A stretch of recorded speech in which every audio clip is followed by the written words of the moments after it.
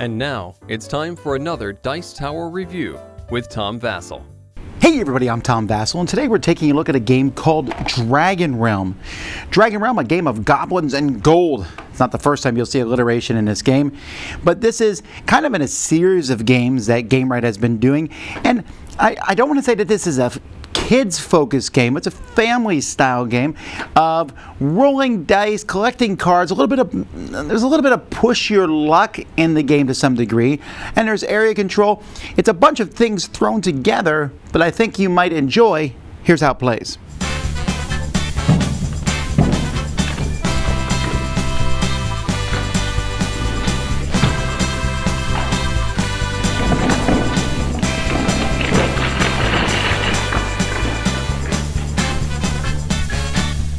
In this game, players are trying to get the most gold, sending out your adventurers. And the way you're going to do that is you're going to make a pile of locations.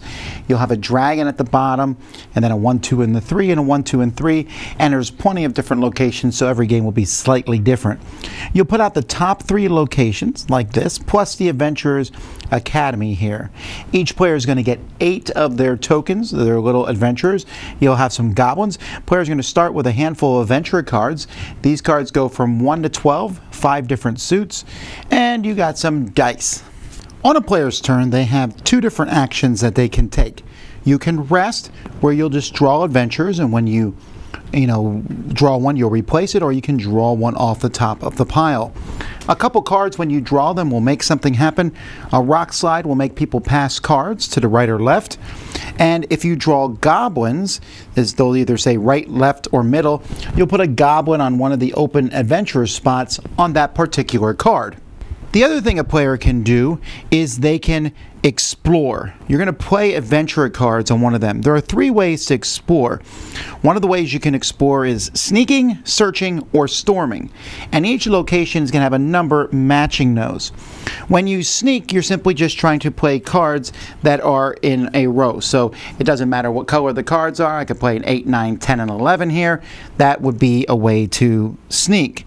When I search, that's the second number in one of those cards. You're trying to play cards that are the same number. So here I'm playing 3 6s. And when I storm, I'm playing cards that are the same suit. So here they're all blue cards. Well, however many cards you play, you're going to roll that many dice. So let's say I played 4 cards, and I'm doing this one here. This is an 8. I'm going to roll these, and I need to get an 8 or higher. So I rolled a 3, 4, 7, 8, 9.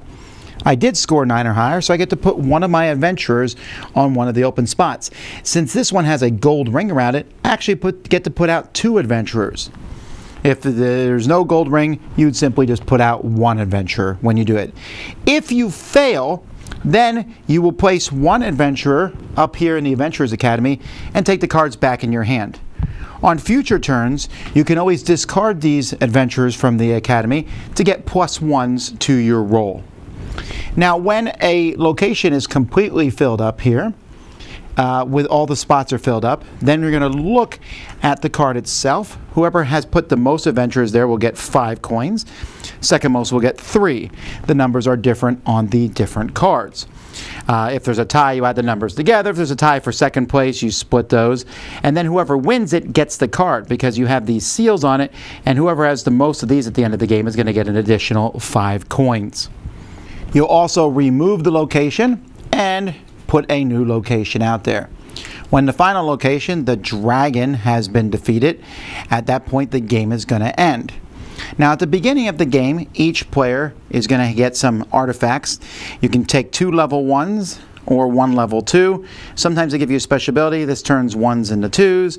This is a one-time use. But some of them will also give you points at the end of the game.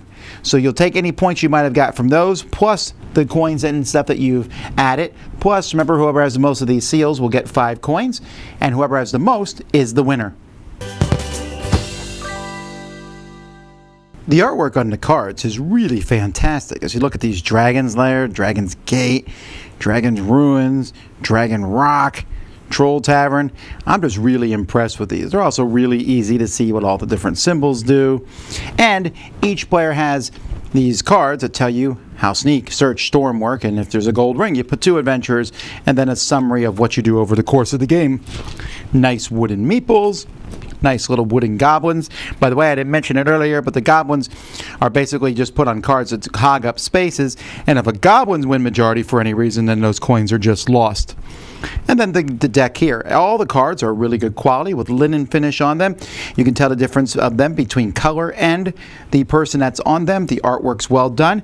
This is just a really nice production. The dice are extremely high quality and everything fits in a plastic insert. Just a really well put together game.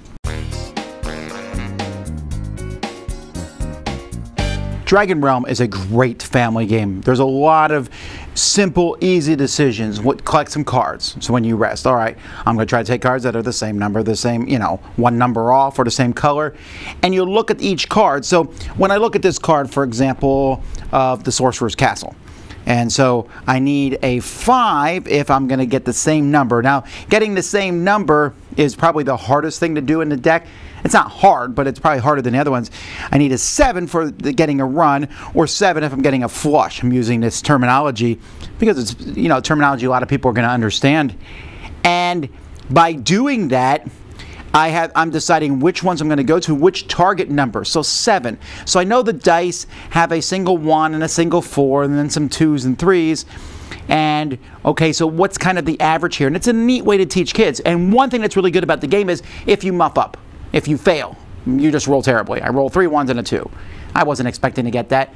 You get your cards back. You even get a +1 to use in a future turn. So yes, you've lost a turn, but it's not the end of the world, and that's fantastic.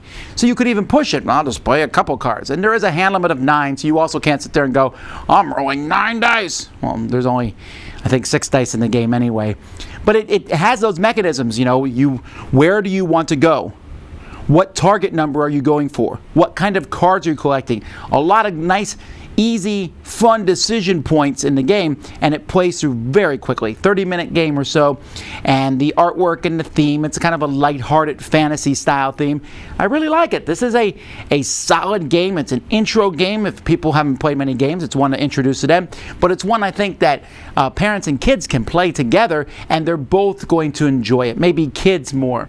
So great component quality, fantastic art, a solid game, which is kind of a teaching tool to many different mechanisms that you'll see in more complex games. I like it a lot. Dragonrealm.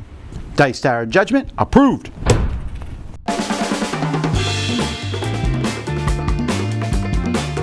Thanks so much for watching another Dice Tower video. If you enjoy our videos, subscribe to the channel for more fun, comprehensive board game coverage. Also, consider joining us at one of our events. Come to Dice Tower Retreat, a small, intimate gathering where gaming is king. Join us for Dice Tower Cruise, the largest board game cruise. Attend Dice Tower West in Las Vegas for gaming fun on the West Coast, or Dice Tower East in Orlando in sunny Florida. Dice Tower Conventions, the friendliest gaming conventions on Earth. I'm Eric Summerer, and you've been watching the Dice Tower.